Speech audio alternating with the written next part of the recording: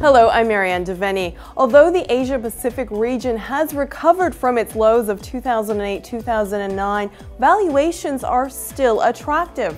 That's according to Andrew Graham, portfolio manager of the TD Asian Growth Fund and head of Asia at Martin Currie.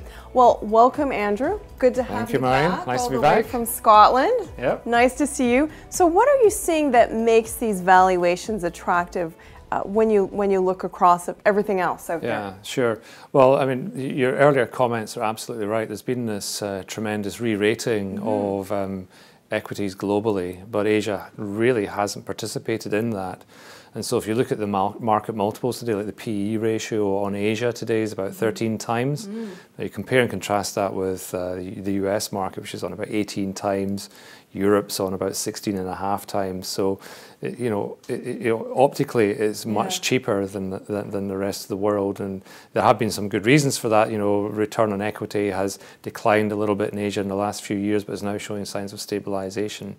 And at the same time, we're starting to see an improving relative earnings performance out of Asia. So it's just interesting that Asia has continued to grow over the last few years, but that hasn't been reflected in valuations. Do you think it will play catch up and Well, it could well do. I mean, obviously, it's hard to forecast market outcomes with any degree of accuracy, but it's interesting to me that you have this sort of quite meaningful valuation discount at a time when, if you think about the world index trades at about 16.5 times earnings, Asia's on 13 times. The return on equity in Asia is broadly the same as the return on equity, for the world stock market. But you've got this relative improvement in performance on earnings. So, I mean, not a lot of people realize in 7 of the last 8 months, earnings revisions in Asia have outperformed the rest of the world. Wow. And yet there's been no real reaction in markets yet. So it's an intriguing juncture. And is there any specific places like in Asia? Like I know China is always a huge focus for investors when they hear things. Is that the place to be? No, it's more broadly based than that, to be honest. I mean, obviously on one hand we've seen important political change in India, which is ushering in a period of quite meaningful structural reform in that country, which will support longer term growth. China is coming from a place where growth rate has been decelerating for the last few years, really since 2010. And the rate of decline seems to be moderating right now. Valuations in China are obviously quite attractive, but there's more to Asia than just China, and you have other really powerful dynamics, the growth in intra-Asian trade, the growth in consumption across the region. So these are all quite important things, and they're not endemic to just one country. So where would you look then if you're looking for stocks? Obviously you're going across the region, but where would you find pockets that are interesting? Any interesting stocks you're seeing out there? Sure. Well, we have a very much a bottom-up approach to investing, as you know, and so we tend not to think, well, this country looks interesting, let's go and find companies there. It usually comes from the other way. A lot of companies are appearing to be attractively valued. Oh, that's interesting. Why? And then we go and do the analysis. And today, we see, again, across countries and sectors, quite a lot of opportunity. We're less excited about places like Australia, where the growth is decelerating, the economy is really slowing down, whereas we're actually overweight in China right now, and that is through some exposure to domestic consumption in China, but also we have been very underweight Chinese financials. We've started to narrow that a little bit because there are some signs of positive change there.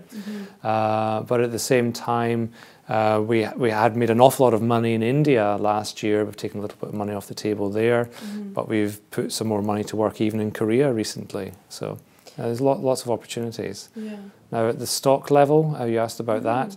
Well, some of our long-term holdings we continue to really offer a great deal for investors. With companies like AIA, that's a pan-Asian insurance company, life insurance company, but even Samsung Electronics, which has gone through a tough time over the last year, but their product cycle starting to swing back their way again. So we see an improving earnings performance coming from Samsung, but even Some smaller companies. We've invested in a company called BFG, which is a retailing company in Korea. It operates a chain of convenience stores.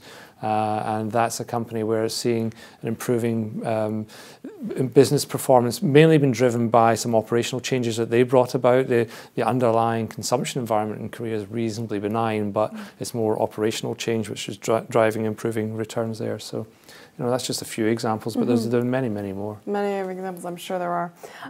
Is it difficult then for an individual investor looking to get into some of these stocks? I mean, obviously the large ones are perhaps easier to find in ADR, but what about the smaller ones? Is it pretty difficult to get in? Yeah, once you step away from the very largest of companies, actually the ability to access them directly is quite tough, and you really need to go through a vehicle of some sort, whether it's a fund like the fund we're discussing today or some other vehicle.